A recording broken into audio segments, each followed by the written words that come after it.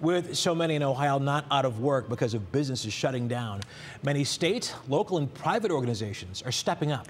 The biggest news today comes from the Cleveland Foundation, with which its partners has raised nearly $4 million in emergency funds for local organizations that provide assistance. Our consumer investigator Danielle Serino found some of the places you can turn to for help. She joins us now live with that. Danielle, good evening to you.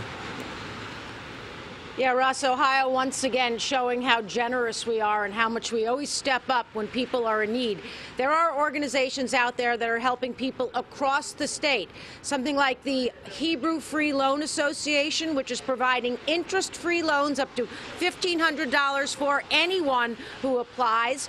There are other organizations like United Way 211, which you can call. They are working overtime to help line people up with the benefits they're eligible for.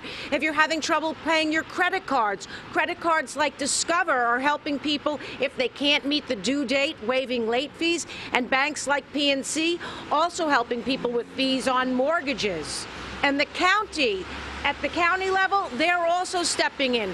Cuyahoga and Geauga, both of them waiving the usual bureaucratic red tape that you need to apply for things like food or housing or just money.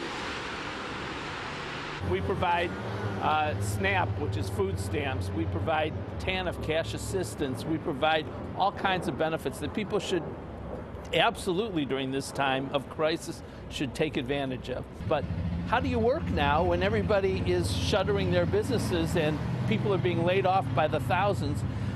So what Cuyahoga County did, we took the aggressive step of suspending the work requirements.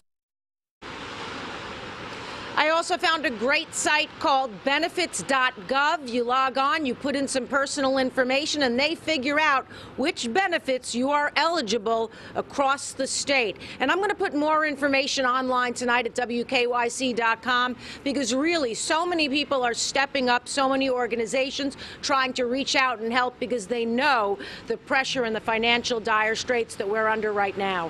Reporting live from the Cuyahoga County Administrative Building, I'm Danielle Serino, 3 News. Great information, so desperately needed. Thank you, Danielle.